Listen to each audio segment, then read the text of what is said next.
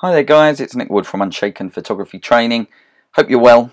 Welcome to this very short introductory video where I'm going to introduce you to Adobe Lightroom, which I strongly recommend as the tool of choice if you're starting out in terms of editing your pictures. It's also a great tool for cataloguing your images. It works as a database as well as an editing tool. This is a really brief introduction to the tool. I'm going to start off just by showing you where you can get it from in case you don't know that. At the moment, Adobe has a great introductory package going on. In fact, I think it's their core package now. Their photographer's package where you get the full Photoshop tool as well as Lightroom. And I think it's somewhere in the region of £8.57 a month. After that, we're going to open the tool up. I'll just very quickly show you where some of the key features are. You may have seen it before, you may not have. If you've been on one of our beginners photography courses, then you certainly would have been introduced to it, and it's just a very quick refresher to show you where you can find some of the tools that you're looking for to get you up and going.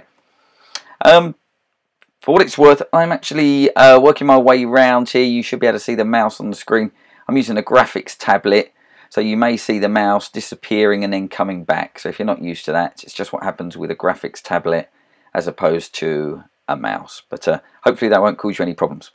Let's make a quick start. Let's just have a quick look at where you can get the tool from if you're not used to that. Quick search here on Adobe Lightroom Photographers tool package. Let's have a look. Let's try package, see what comes up.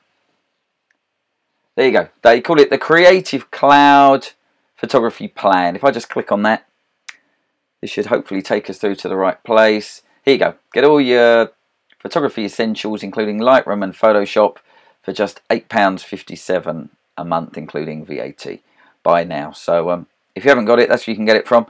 I think you can get a free trial. I haven't been to this page for a little while, so let's just have a quick look and see what that's telling you. But you may be able to download it and get a free trial. Yeah, it looks like you can do all of that as well. So there you go. That's how you can get hold of it. Hopefully that wasn't too quick for you.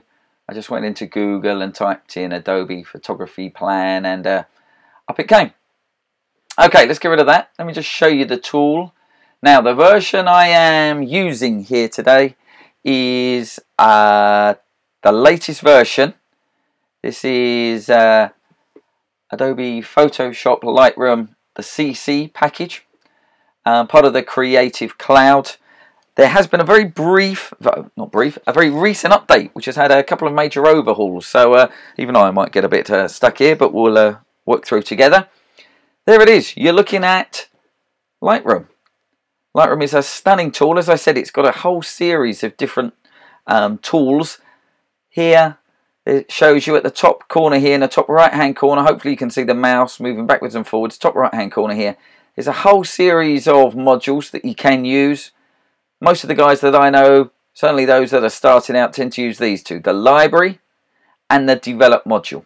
The library is what works as a database and how you can move and manipulate your images all around. In the develop module, this is where we can start making some actual changes to our images, some manipulation to them. In fact, we don't actually manipulate the images. We're looking at what Lightroom calls virtual copies. So you're never actually editing your original pictures here. But yeah, we're going to look at the library and the develop very quickly. With Lightroom, you do get these four outer panels. There's one here at the top. There's one here at the side. There is one here at the bottom that we can access down here that has this film strip to it. And then you have this left-hand side window as well.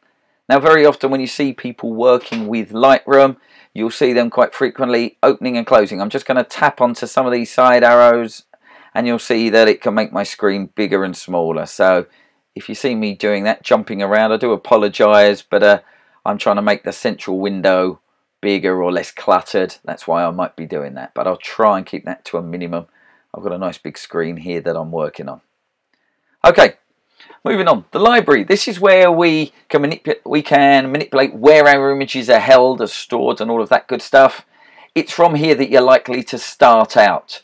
The first task that we tend to do is to import our images. So I've gone right to the top left hand corner here to this menu, and I'm going to go to File, and then to import photos and video. Hopefully you can see that. Import photos and video. This will be your starting point. You need to bring your pictures into Lightroom, into the database. It's at this phase when I start importing that Lightroom starts creating these virtual copies. Now, this may be a shock for some of you. This is the new import window. It certainly caused a bit of an issue for many photographers. We're not used to seeing this. The older window is more popular. I'm going to try and hopefully show you what the older window looked like right now, just so you can compare them. Here it comes. Okay, you can see that's quite different. That's the older window. Now, I have been led to believe that they're going to be returning back very quickly to that older style window. Whether or not that's true, I'm not sure, but it certainly caught me off guard. I think this is an unusual looking window, this new one that we're going back to now. This certainly looks more like a Microsoft based window to me. This new version, I'm not sure if I like it more or less, but let's see. Let's say I was going to browse. I'm bringing some pictures from a card. Here's a card here. These are the pictures that are held onto a memory card that's currently plugged into the side of the computer. Here's the images that are on the card that you can look at here. I get the choice to import the pictures. I can select them all if I want to bring them all in.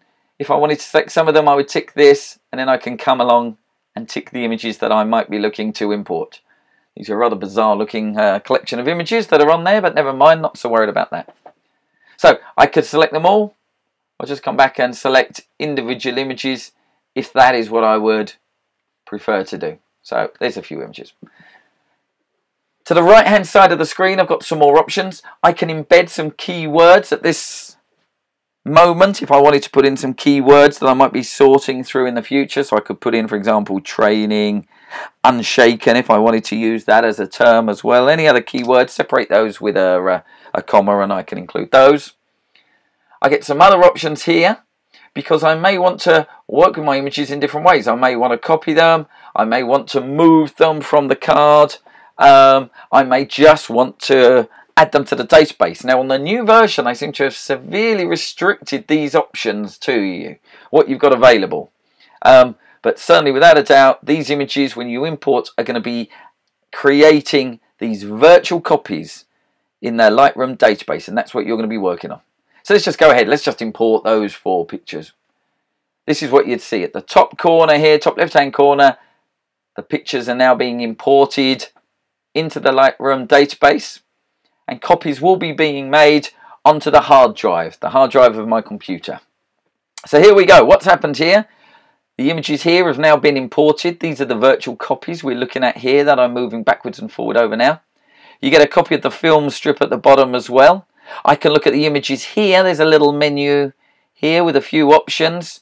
If this little window is not present on your computer at the moment, you may have to come to the top here and select from view. You may want to show the toolbar. I think it's the toolbar, that one at the bottom. Absolutely right. View, show toolbar. Here I can now choose if I want to look at the images in a little grid view or if I want to look at them individually. I can also look at one image against another. They're actually different images. If I come through, you'll start seeing that I can be looking at more than one image at a time.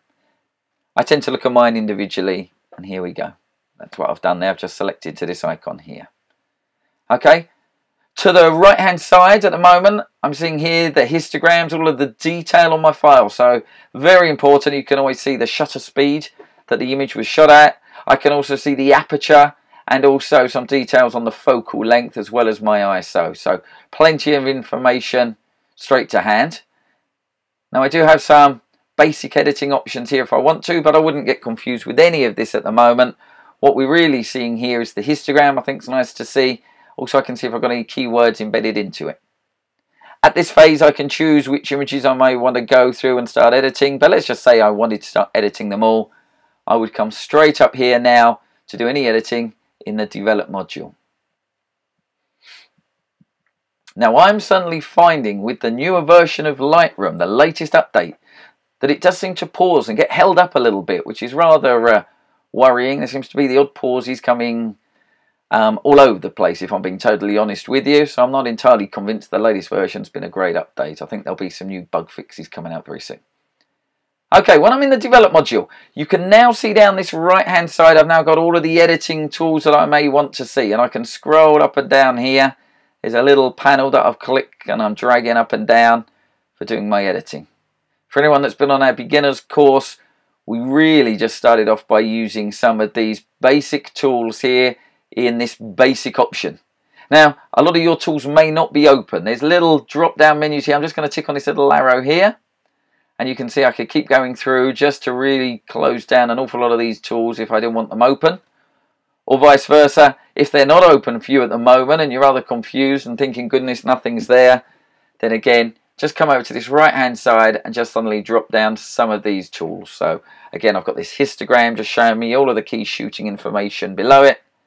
And I've also got here my basic tools open here for me to do some editing. At the bottom, I've still got this window open here that's showing me the film strip, showing me all of the images. Now, what's important is we're looking here at the last import only. This isn't all the pictures in the database. These are just the last set of images that were imported. If I want to see more images, then I would come back to the library.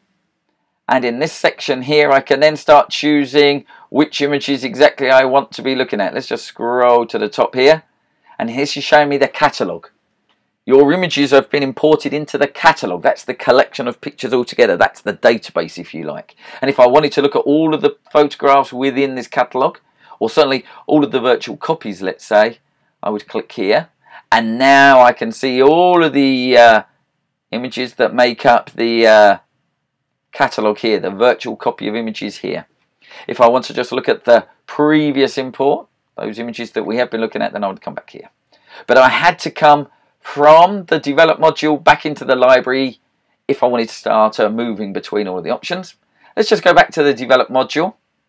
Now, one other option that I like to have open is to this side, to the left hand side is the navigator option. So I can see the image, and this gives me the choices of whether or not I'm fitting the picture that I'm looking at to the opening size of the window. Or I could come to fill to zoom in a bit more. If I want to go to full scale, then I can come in even further. I can also choose additional options here in terms of scales that I'm viewing the images at. So up to 11 times large if I want to see pixel by pixel. But pretty much most time I'm hitting the fit option.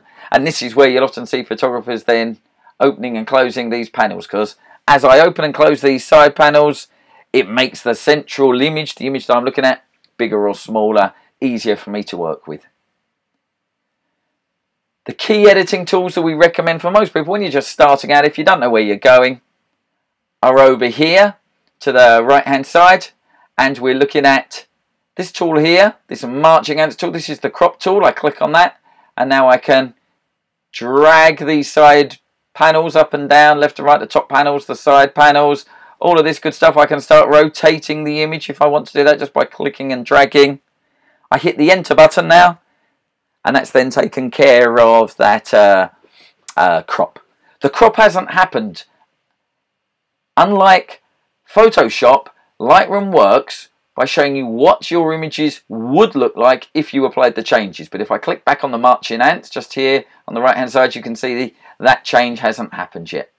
It is only when I'm ready to finish the whole editing process and I select the images. Let me open this bottom window back up. If I now select all of these bottom pictures, which I'm doing by clicking on the first one, holding down the shift button, and now selecting the last image.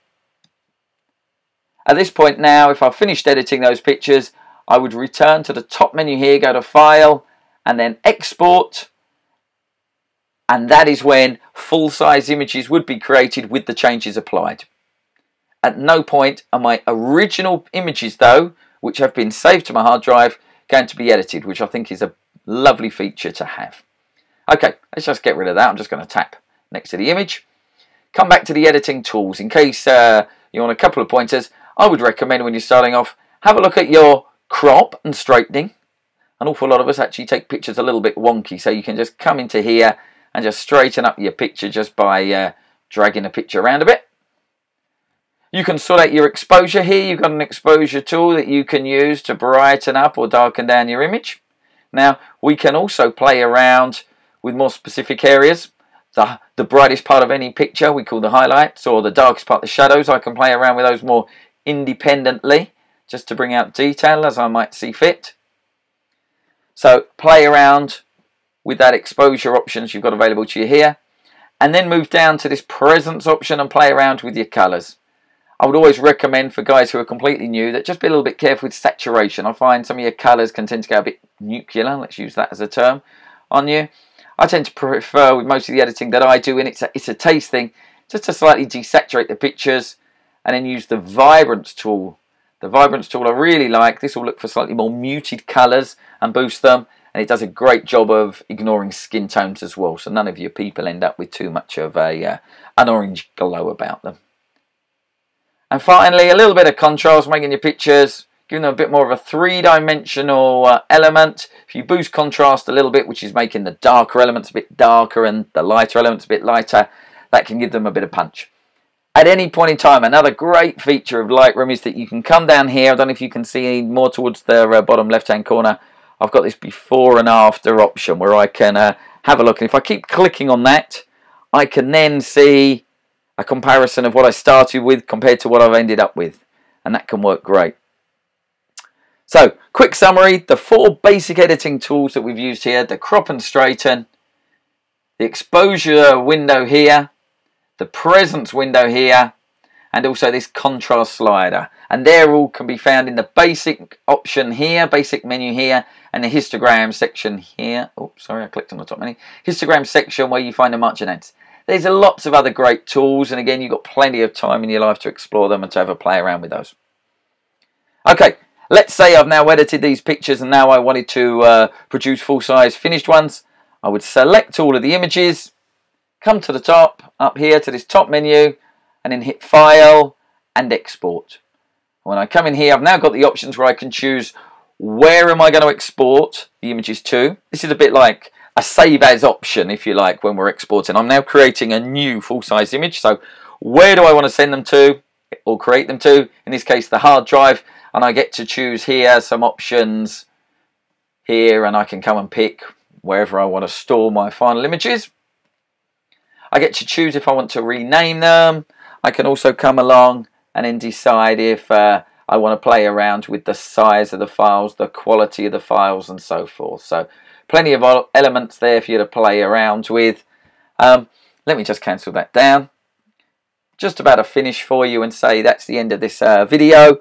Going to be producing plenty more of these videos over the next few days and weeks, so please keep returning back to www.unshaken.co.uk.